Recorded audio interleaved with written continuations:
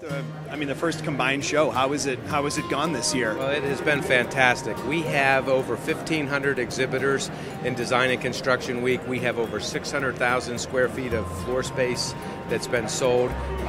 Look at the traffic. This is day 2, almost the end of the day. The aisles are filled. The exhibitors that I've talked to, their booths are filled with quality leads. The attendees that I talk to are seeing new product, new innovation, and they're taking advantage of our educational opportunities. People are comfortable now and are anxious to get back out into the marketplace and fix their home to make it, again, it's their home. It's a custom kitchen or a custom bathroom for them, and so it's all about making their life easier.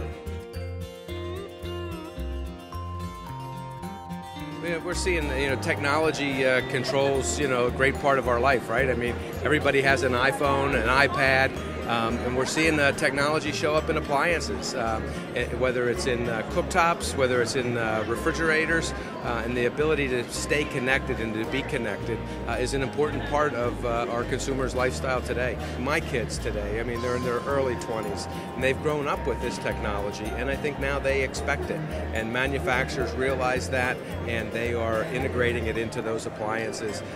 Certainly a key trend that we saw in our design trend report, and that was the accessibility of our homes today.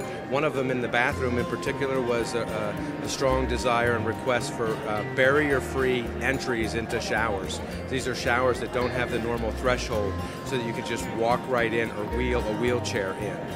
Accessibility, so that we're providing grab bars into our bathroom, so that we have the ability to get in and out of the tub or get on and off of the water closet. So, and it's about aging in place. So that was a real strong trend.